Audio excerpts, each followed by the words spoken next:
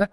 So today we're doing something pretty cool. We're taking a deep dive into, get this, a Spanish language video essay about Batman. Batman. Yeah, Batman. Wow. But it's not about, the usual Batmobile and villains and all that. It's actually this video essay analyzes Batman Begins, the movie, through two lenses, which I'm sure a lot of our listeners will be familiar with, the hero's journey Right. and the Enneagram.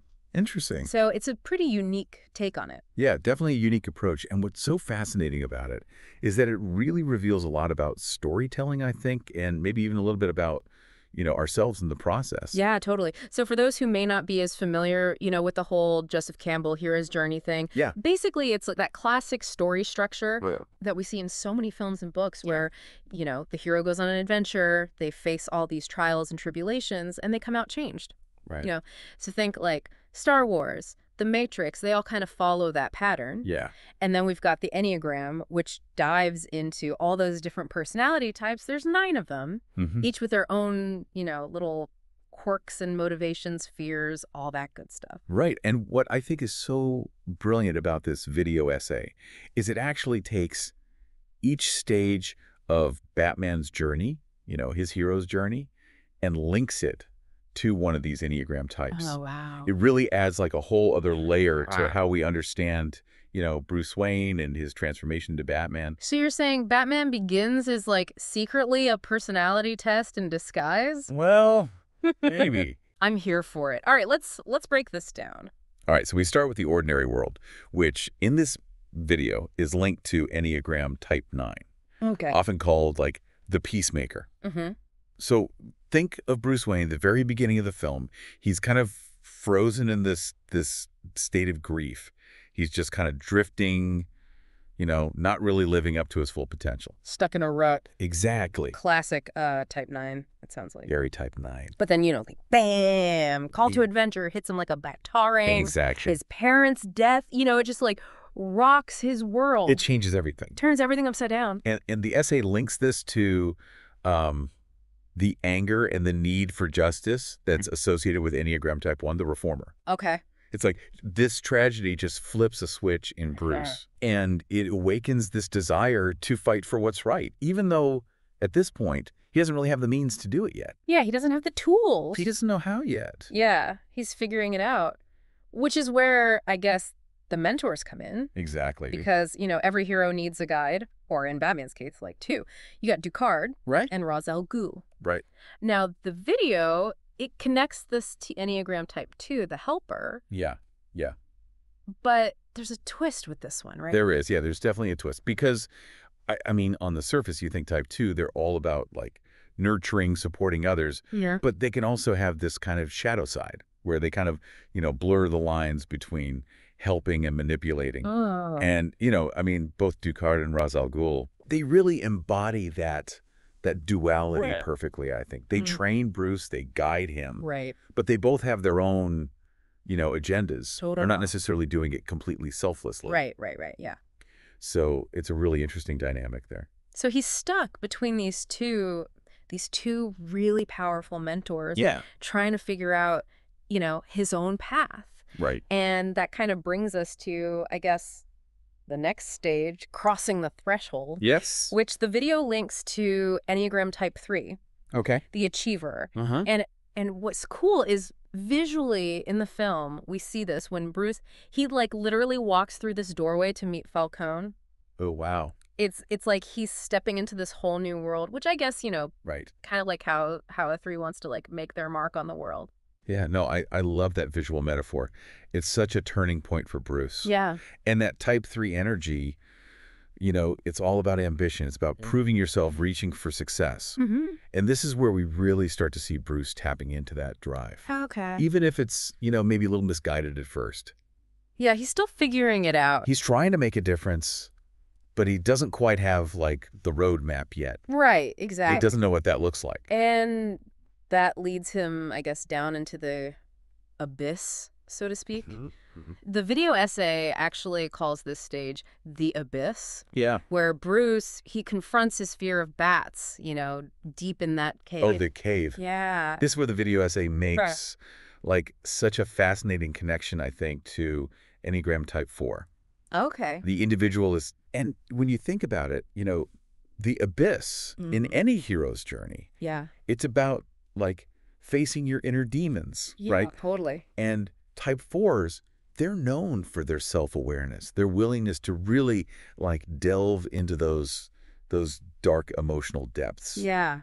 So it's like Bruce is literally confronting his shadow self down there in the Wow. darkness. So he's literally and figuratively facing these fears. Yeah. And then then comes the fire. Oh, yeah. That iconic scene where, he's engulfed in flames and then rises from the ashes. Oh, it's so great. Classic death and rebirth imagery. Like a phoenix. Exactly. And it's not just, cool visual. It's like Yeah. it represents this symbolic death Oh, okay. of the old Bruce Wayne. Right. The one who was, defined by that trauma, by that fear. And, this is crucial, I think, for any hero's transformation. Yeah. The video essay really highlights how essential this stage is for Bruce to become something new, something stronger. So it's like he has to like burn away the old to make way for the new. Exactly. Out of the ashes, right? Wow. Talk about an intense personal growth retreat. Seriously. But it doesn't stop there. No. He's got skills to learn. Right. He's got to snag that fear toxin antidote. Yeah. And then there's that whole like memory jolt that Rachel gives him. Right. The essay calls this seizing the sword or elixir. Mm-hmm. And guess what? It's connected to Enneagram Type 5 Makes sense. in The Investigator. It makes so much sense because 5s are all about that knowledge, that mastery of their skills. Mm-hmm. So it's not just about like physical strength at this point. Right. It's mental and emotional preparedness. Yeah. Bruce is like arming himself with knowledge, Totally. with a plan, and just this real drive to understand the world around him. Yeah. Which is like pure Type 5 energy. Pure Type 5. So he's not just stronger now, but he's really equipped to face like whatever his destiny is going to throw at him. But he can't exactly just like call an Uber to get back to Gotham. I don't think they have those in Gotham. Right. Not yet. So this is where we get that that high-octane escape from the Narrows. Yeah. And the whole Batmobile chase scene. Oh, it's stupid. The road back, as the video calls it. Okay. This is where it gets interesting because they connect this to Enneagram Type 6. Okay. The loyalist. Interesting. Okay, I can see where you might think, wait, Batman. Yeah, like how did that feel? Loyalist. Really. Yeah. But hear me out. Type 6s, they are fiercely loyal to their beliefs, to their people. Okay. And Bruce, he is dead set on protecting Gotham. Right. On honoring his parents' legacy. Yeah, that's his driving force. But they also, crave security. They want a sense of safety in the chaos, which I think is perfectly reflected in that frantic escape. Yeah. He's trying to create some order from this. Yeah, he's trying to get Out of this crazy situation. Wow. I never thought about it like that, but it totally tracks. Right. Like, even with all that action, there's this real sense of urgency. Yes. This need to, like, make things right. Which I guess leads us to, resurrection or atonement. Okay. This is where Bruce makes the choice to, rebuild his home and fight for, like, Gotham's soul. I mean, he could have just walked away, right? Could have. Hidden from all that darkness. Yeah, he could have just stayed gone. But he doesn't.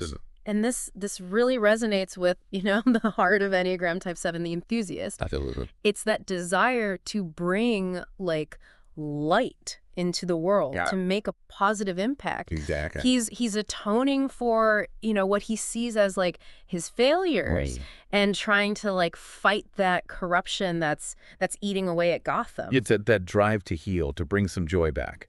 And I guess that kind of brings us to the grand finale, the return with the elixir. Right. Where we finally see Bruce as Batman. Yes. The fully fledged hero, like watching over Gotham. But protector. Yeah, and the video essay connects this to, Enneagram Type 8. Of course. The Challenger. It makes perfect sense, right? Yeah. I mean, 8s, they're those natural leaders. They're strong-willed. They're protective. Yeah. They use their power to defend what they believe in, to shield others. Yeah. And that's Batman to a T, isn't it? Totally. I mean, he is strength, he is justice. Yeah.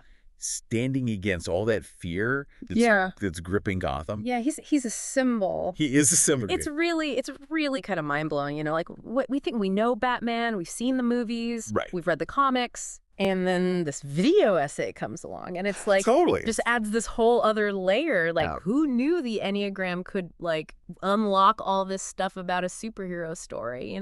It's really amazing how like you were saying, it takes something we think we know so well, Yeah, and then it just makes it feel totally new. totally. And I think it just speaks to how powerful these frameworks can be. Yeah. It's like they give us this new lens to view not just stories, but also like ourselves. Totally. Because I mean, in a way, aren't we all kind of on our own like hero's journeys in a And way? I love that. Yeah. Yeah. So it's not just about, Yeah. Batman and his like cool gadgets and all that. Right, right. You're saying this deep dive, it gives our listener like something to think about for themselves. I think so. Yeah. Like, first of all, I think it reminds us that there's always more to uncover, Yeah. whether it's a movie or a book or even a comic book. Like, Yeah. don't just, watch it and be done with it. Right. Like, dive in, Yeah. There's layers. There's always more. But then I think, more importantly, it gets us thinking about yeah. our own motivations, our own fears, Totally. how we react to challenges. hmm That's where I think the Enneagram can be surprisingly insightful. Yeah. So I mean, if our listener is like sitting there thinking, Yeah. okay, this is cool, but like, what's my Enneagram type? Right. Like, what would you say to them? What's like the takeaway? Yeah, I mean, I think it's not so much about just like slapping a label on yourself Yeah. and being like, I'm a this or I'm a that. I'm a 5. Done. Exactly. Like, Case closed. it's more about self-awareness. Yeah. Like Harmony. what makes you tick? Yeah. What are your strengths? But also, like, what are those shadows that you might be avoiding? Mm-hmm. Like, just like Bruce Wayne in that cave, facing those bats, those fears. Like, that's how we grow. It's about like looking inward a little bit. Yeah. Understanding like what drives us. Yeah. What Yeah. makes us who we are. I'm getting the feeling our listeners might need to do like a little homework after this deep dive. Little journaling. A little journaling. A little introspection. Yes, exactly. But it's exciting homework, right? Oh, it's the best kind. Because just like Bruce Wayne, he discovered that he could become Batman, I Right. think. Like, we all have that potential within us We do. to tap into something. It's about figuring out, like, what is our Batman? I love that. What's your Batman? What are those unique strengths that we can use to face our own challenges and make our own impact on the world? Yeah, absolutely. That's a really empowering thought to kind of like end on. It is. So listener, as you're going about your day, Yeah. maybe ask yourself Yeah. what's my Enneagram type? Right. And more importantly, like, what am I going to do Yeah. with those strengths, those unique qualities to make my own mark? What's your story? Yeah, what's your story? It's been a wild ride with this deep dive. It has. But hey, that's what they're all about, right? That's what we're here for. Until next time. See you later.